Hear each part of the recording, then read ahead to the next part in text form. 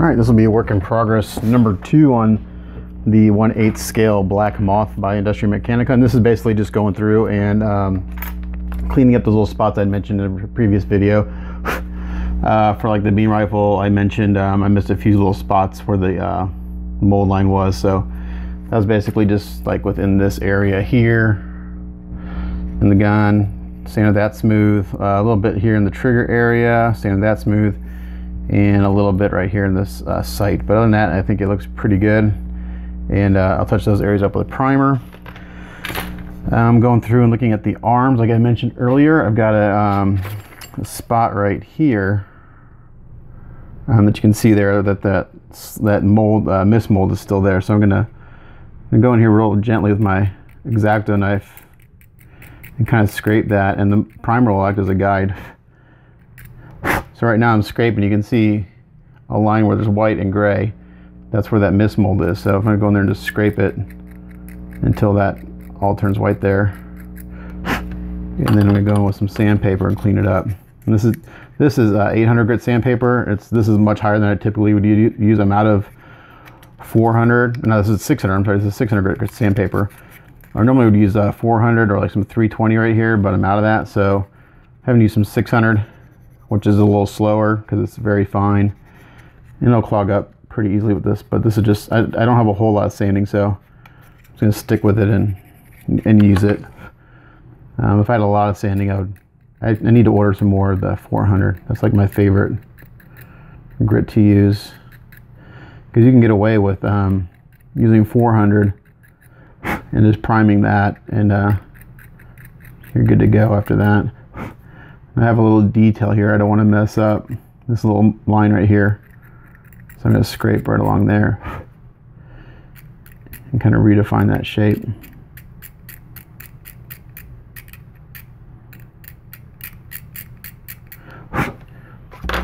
And then sandpaper, I've just folded it over so I've got a sharp corner.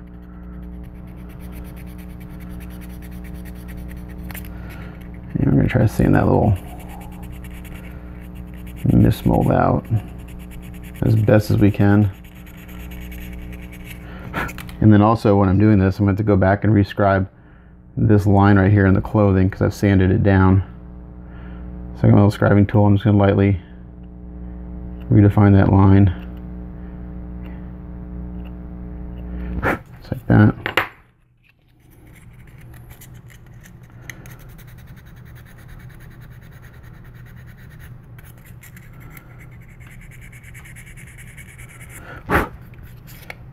And that looks pretty good.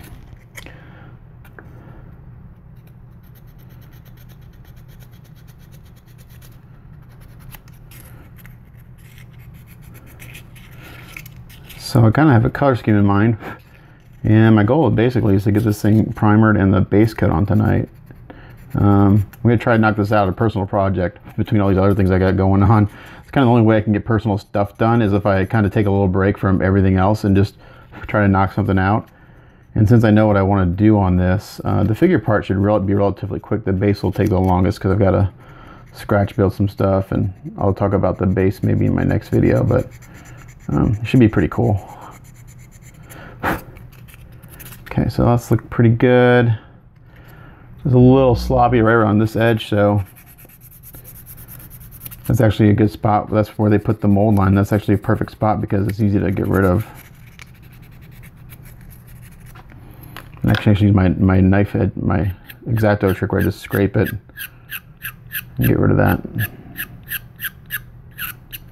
I don't want to take too much off because this is where it meets the body and I don't want to create a gap.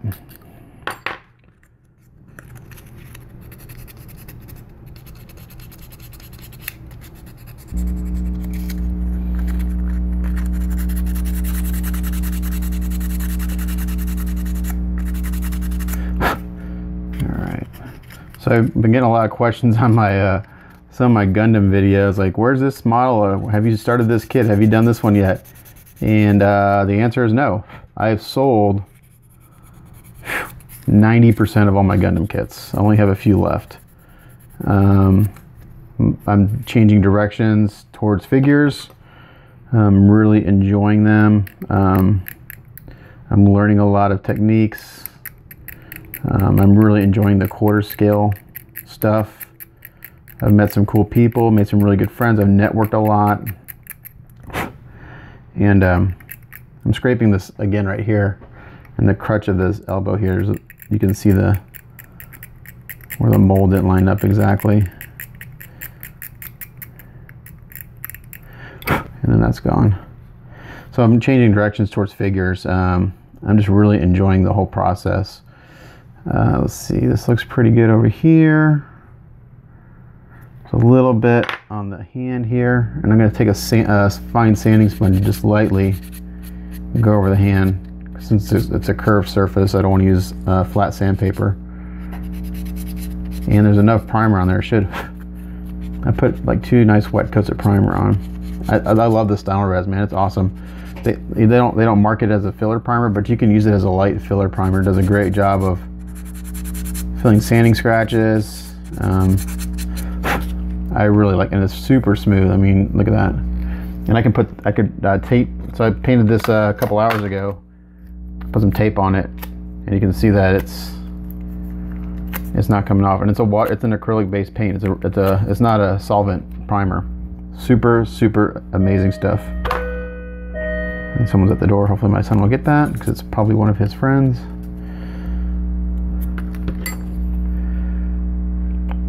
So I see a little spot here where I missed earlier. Again, I spent a lot of time on cleanup. I think anyone who wants to produce a really good looking product in the end, just spend as much time on cleanup as necessary to get it to look good. Because if you don't, any little imperfection that you see in the primer, it's just going to show all the way through your paint job. So that's looking pretty good there. Okay, I'm pretty happy with this, I think. I'm going to take that back. Still fighting this mismold right here. Now it's on this nose kind of right here in this. And I'm following this edge right here with just the tip of my blade. You can see it went away. And then I just go in there with some sandpaper and kind of smooth it out. So I think that's pretty good. And the magnet's working really well. I think this is good. I'm happy with the fit. Since it is a switchable arm, that you're going to have a seam line or a little bit of a gap around it. I mean, the only way to really take care of that would be to pick an arm, glue it in, and fill the gap. But I think it's okay. It's not that bad. I'm just going to go ahead and leave it alone. So that arm looks good. I'm happy with that. This one, let's see. I see a little bit here. Again, I use scraping the razor blade a lot because you can get it in really tight areas. And it's a quick way to even out an area. And then I just use sandpaper to clean up any scrape marks that I left.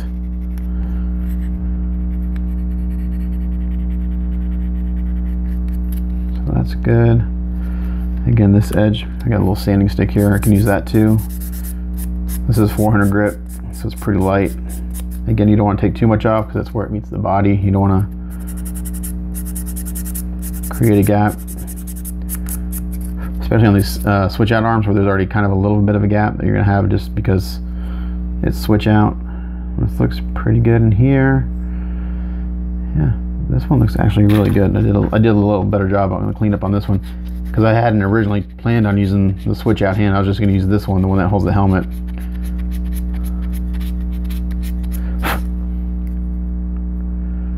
Alright, that's looking good.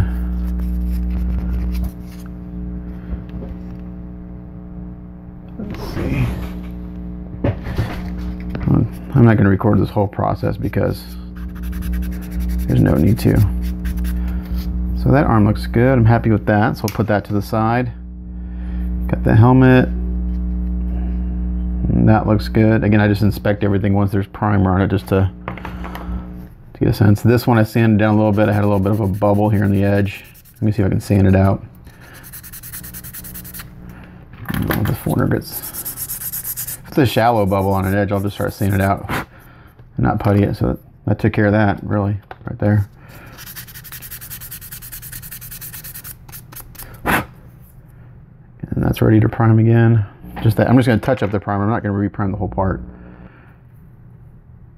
This part looks good. I got a little bit of, again, primer kind of sticks out anything you missed. A little bit of a seam line there I missed, very minor.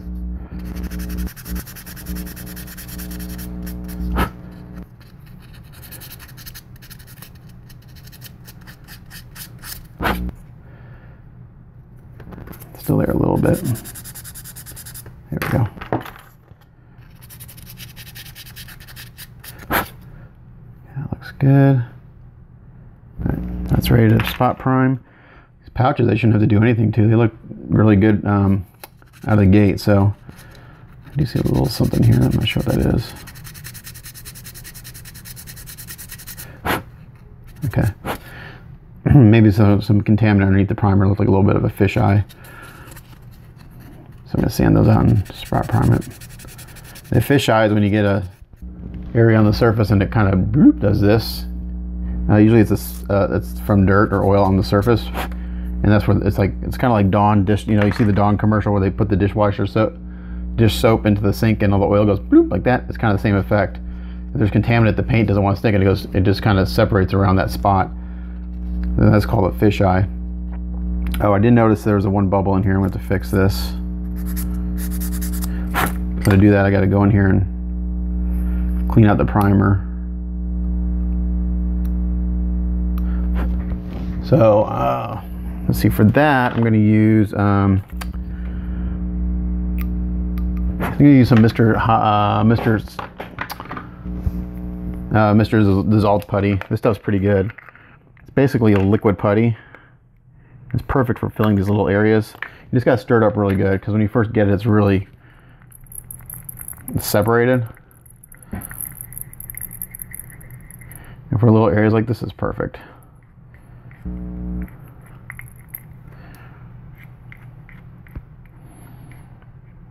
You know what? I take that back. I'm not going to use that. That's going to take a little too long to dry. I'm going to use some, got some Bondo. Oops. Crap. And there you go. Don't spill putty all over your part. I'm going to go wash this off real quick. I'll be back. Okay, so Mr. Dissolved putty, I had to rinse it off, and it took all the primer off the part. So now I've got to reprime this part, but that's no big deal, because I was going to do it anyway, because I was going to fix a bubble. So I'm just going to put this to the side and let it dry a little bit, and I'll take care of it. So yeah, I mess up all the time, guys. All the time. What I was going to say, before I spill putty everywhere, is I use my Bondo spot glazing putty. This stuff right here. This is perfect for little pinholes, and it dries quick. That's the dissolved putty would have worked. I just would have had to wait for it to dry a while, and I don't want to wait too long. So while let's go ahead and look at this other arm. I already looked at all the arms are good. Oh wait, earlier I was working on this arm, so I can still see a little bit of the mold slip here.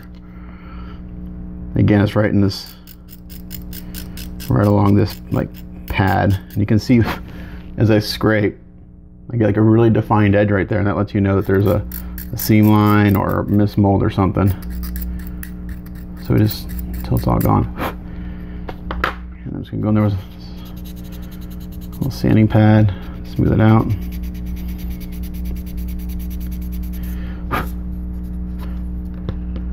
And it's still there a little bit.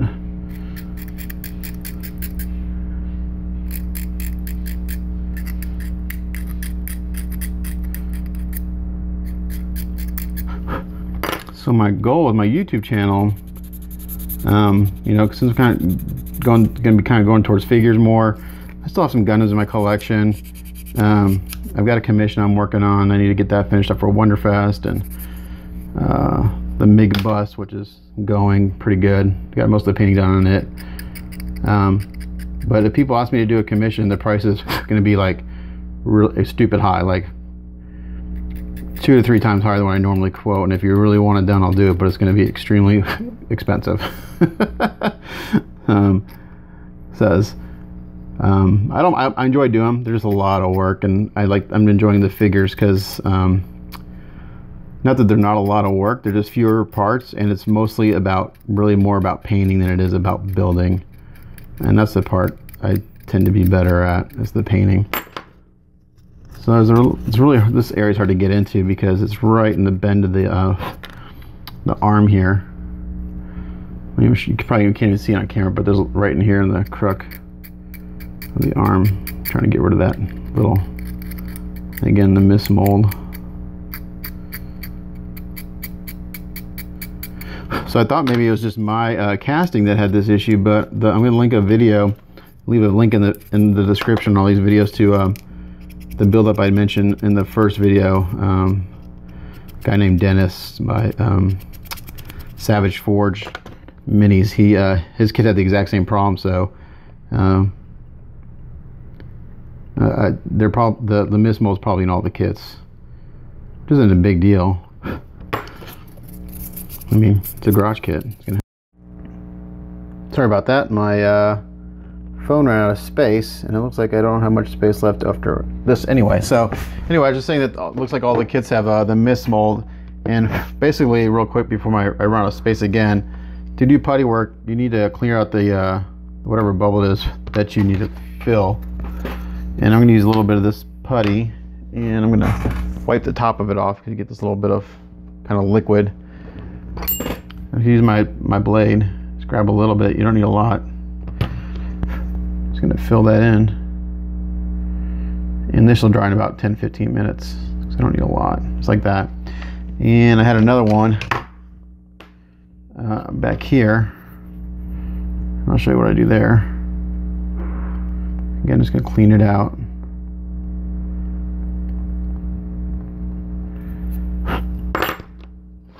Wipe this blade off. And sand around it so it has something to stick to.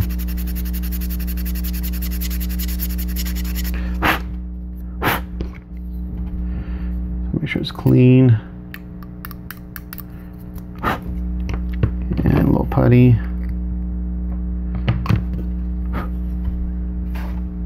I'm going to put some in there.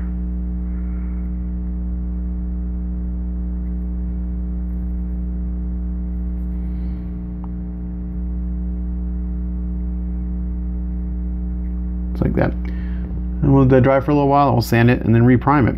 So after I do all that, I'll do the last bit of primer, and then I'll throw some paint on it. So as always, thanks for watching. It's Matt Mrozek. We'll catch you guys next time. Bye.